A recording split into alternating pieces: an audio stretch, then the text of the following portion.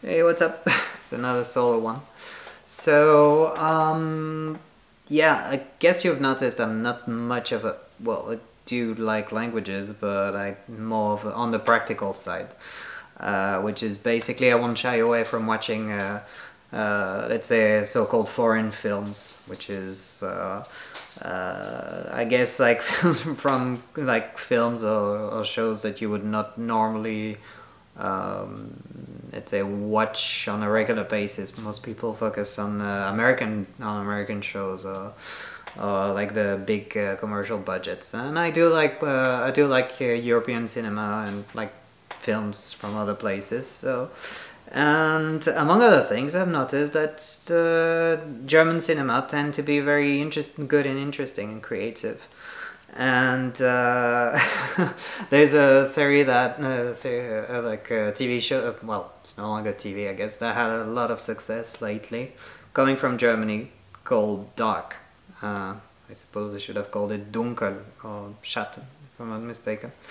But and in so obviously it's one of my favorite show, but it's not necessarily the it got the recollection it deserved, which I'm quite happy about. But interestingly enough, not too long ago, I watched another film. Like it's this time it's not a TV series. It's a film, a short film, a fairly short film, from Norwegian author. And that was quite interesting because I don't know much about Norway. Like they have a big metal scene, so obviously I've known quite a lot. I've learned like about Norway from that, which is not really related to cinema.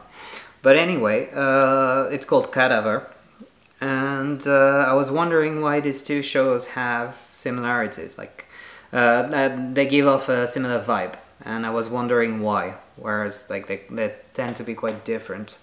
So, like first of all, I'll describe them a bit, and we'll try to see like which areas they differ and what really links them together. I just noticed it basically today, like why I really felt like these two shows give a similar vibe.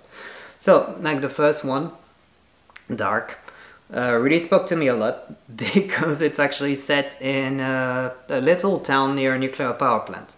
So, you know, I really click with it because I also, well, basically I also grew up in a little place near nuclear power plants, and I can see how, like, basically the fact there's a nuclear power plant brings money to the town. Like, you see how it was like thriving in the 80s. And what's interesting is the German context, because German people really dislike like nuclear energy. They really have issues with it, and it's fun to see the attitude like really changing within the context of the show, like toward this source of energy. And yeah, the fact that the city was really thriving in the 80s and like sort of stagnant in the 2000s. So, I have to explain myself. This show is mainly about time travel. Like, you can see some people, like, due to a specific, I think it's linked to quantum physics and, like, the God particle. Unfortunately, I'm really crap at physics, but that's the idea behind it. The protagonist can travel back in time. And it is really quite interesting because you're following, like, several generations of people intertwined and meeting and like leaving, traveling throughout like different moments in like different place. No, it's always the same place, but different moments in time, and that's super interesting to see how basically they interconnect, and some people end up like some of the characters end up stuck in in the 19th century, for example, and what do they do there? And like you see them sort of evolve, and you notice like they have like some family relations, and how like basically every single character has its own shock reveal when it comes to its birth. Like for instance, the main character finds out that the there's a kid that went missing. Yeah, I should have started with that. Like the main scenario is like some kids go missing, and they're trying to find them. And we find out that actually there's quite a lot of mystery around this town, and that people can travel through time there. And that's really the main focus of the show. And so one of the kids that was missing, which is the main character's sort of love interest's brother, ends up like traveling back in time and ends up stuck in the 80s. And we find out that it's actually this man's father, like this the main protagonist's father, the main character's father. So it is quite interesting. Everything is revolves around this idea. So the other show, on the other hand, is about a family trying to survive in a post-apocalyptic world after, like in Norway, where the food is scarce and there's really nothing much going on. Everything is grey. But they're invited in this absolutely wonderful palace, and they can eat to their heart's content. There's nothing to pay there, and they can actually visit the palace, and it's a really beautiful place. And they're acting, basically. There used to be like kind of theater representations where like happening there. Like there was a casino, if I'm not mistaken, and we follow what is going on within the casino. So it's the landscape is really nice, but there's some foreboding atmosphere in there, and it turned out that things are not as simple as they present it. And so I was wondering why those two like fairly different. I know that for a lot of people, kind of Germany and Norway, they're not that different, but actually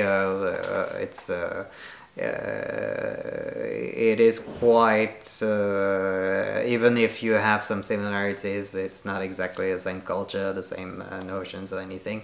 And the two shows explore different themes, while they're both like, you can include the post-apocalyptic world as well if you wish, but it's really surface level. But one thing that really marked me, and I've noticed two things about these shows that link them to my in my head, and that's why I really like both and recommend both of them, is that both Cadaver and Dark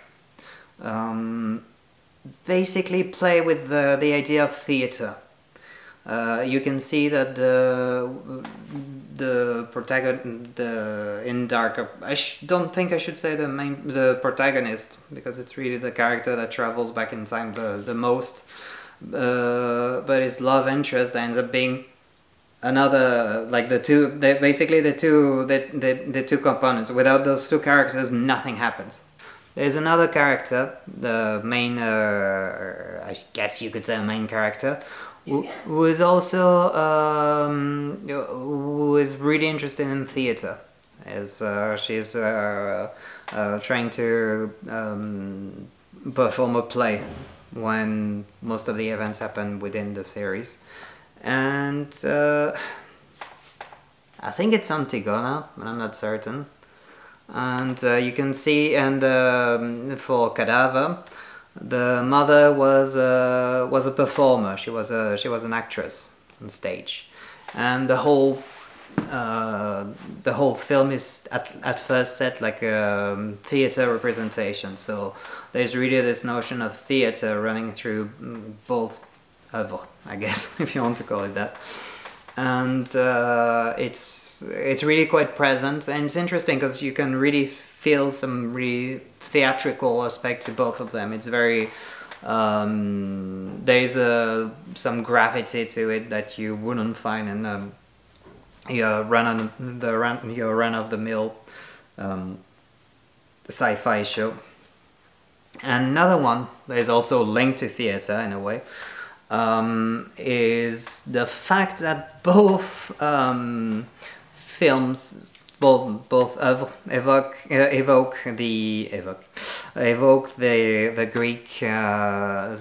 Greek mythology and Greek culture. So within Cadaver, you have a sort of retelling of the myth of Tantalus, who killed his own sons to feed, in order to feed them to the gods, and was punished afterwards in Hades, where basically he's not allowed to eat anything. There you have a similar thing, like the food that was provided to the guests within in Cadaver, well, hence the title. They're basically dead bodies. Like he's basically kidnapping people and killing them and feeding them to the people coming to the theater representation. So as you can say, it's pretty dark, and it's a dark retelling of an already extremely dark story, like the Tantalus. And for the other one, Dark, for the series, Dark, it's a retelling of the myth of Oedipus, where you have the main characters. Well, the two protagonists are basically not the main character. The two protagonists are linked. The main female lead is actually the masculine lead's aunt, which is very much a pretty strong retelling of Oedipus, and I found that quite funny.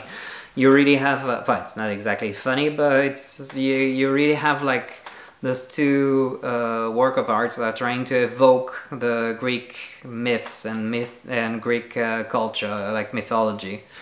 And it was quite interesting to see some northern nation trying to attempt that. So it was a bit of a mess of a vlog, but I guess I wanted to talk about these two things, and I recommend them both. So yeah, Dark and Cadaver. So the usual YouTube stuff, and I guess I rambled on, and I hope Iglika is gonna fix that in post-prod. So, you know, like, subscribe, and the usual stuff.